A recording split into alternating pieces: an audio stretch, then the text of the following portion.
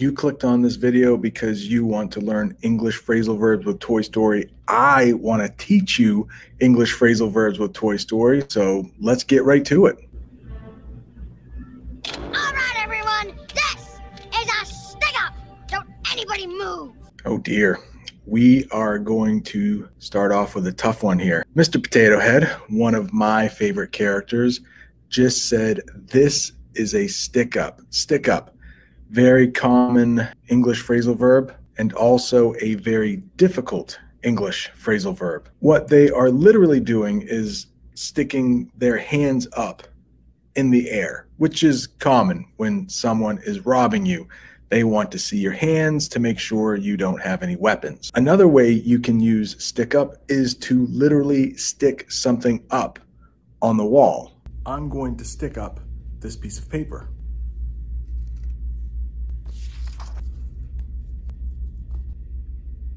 A student made that for me. I promise. All right, I can't lie. I made it myself. People say I am the best boss. I think that pretty much sums it up. You can also stick up for someone. If someone is being treated badly and you don't feel like that is right, you can come to their defense. You can help them. You can aid them. If you do that, you are sticking up for them. Let's take a little old lady at a grocery store. Maybe someone is telling her to hurry up. You are taking too long in line. You don't like that. So you tell the mean person, hey, leave her alone. Don't do that. That's not nice. You would be sticking up for that little old lady. I'm back at home now.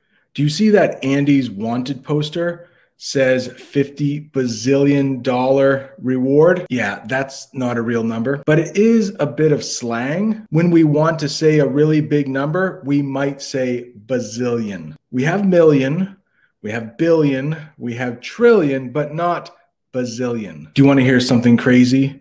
1 million seconds is about 11.5 days. 1 billion seconds is over 31 years. And 1 trillion seconds is almost 32,000 years. Money, money, money. Stop it, you mean old potato. Quiet, Bo Peep, or your sheep get run over. Oh my gosh, Mr. Potato Head is so mean. He says Bo Peep's sheep will get run over.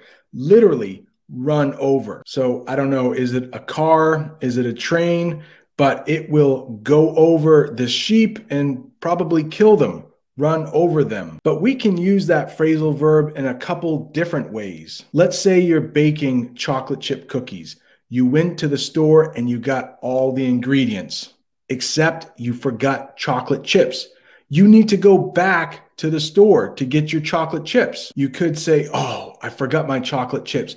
I need to run over to the store. When you say run over, that means you're going for a short time. You won't be there for long. You might hear some people say, I need to skip over to the store. That's another way to say you need to go, but you'll be right back. You're not staying for very long. One other way we use run over is when someone gets taken advantage of. What I mean by that is, let's say there's a dad and he's run over by his children. The dad might say, no, you can't have those chocolate chip cookies, and the kids don't listen. They take the cookies anyway. Those kids are running over their dad. They're not listening to him. They are taking advantage of him. As you can see, I'm wearing a different shirt, but it's a different day, and I wore this ugly shirt to teach in, but now I'm home so we can continue the lesson. Now might be a good time to remind you to subscribe if you haven't yet, and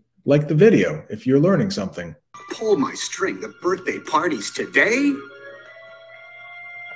Okay, everybody, coast is clear.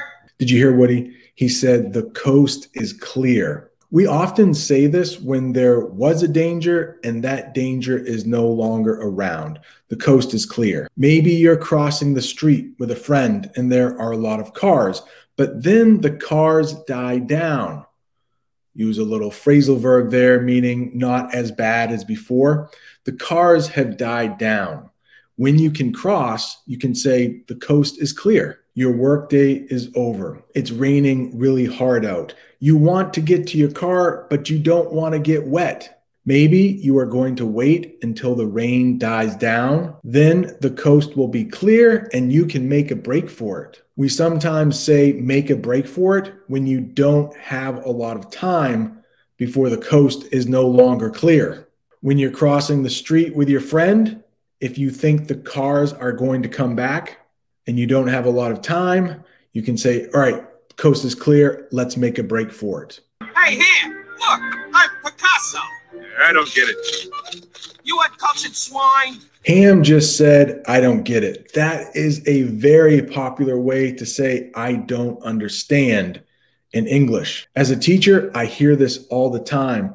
If I explain something, but maybe it's not very clear, my students might say, I don't get it. And then I will have to re-explain. Hey, Etch, draw. Oh, got me again. Etch, you've been working on that draw. That was really bad. Woody just said a really bad dad joke. He used a pun. Draw can be used two different ways. One where you're like drawing a revolver from your holster.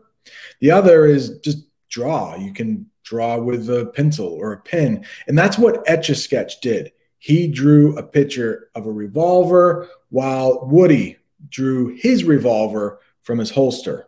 And this really is an ugly shirt. I've had it for about 20 years. Maybe I need to think about getting rid of it. Remember, I'm just a couple of blocks away. Two bad dad jokes in a row. Bo Peep just said, I'm only a couple blocks away. Bo Peep is walking next to 3 blocks.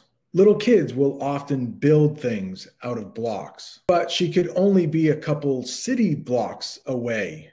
And a typical city block is about 260 feet. I expected better jokes from Bo Peep. If you enjoyed this lesson where we look at TV shows and movies, I got a playlist right there full of them. See you next time.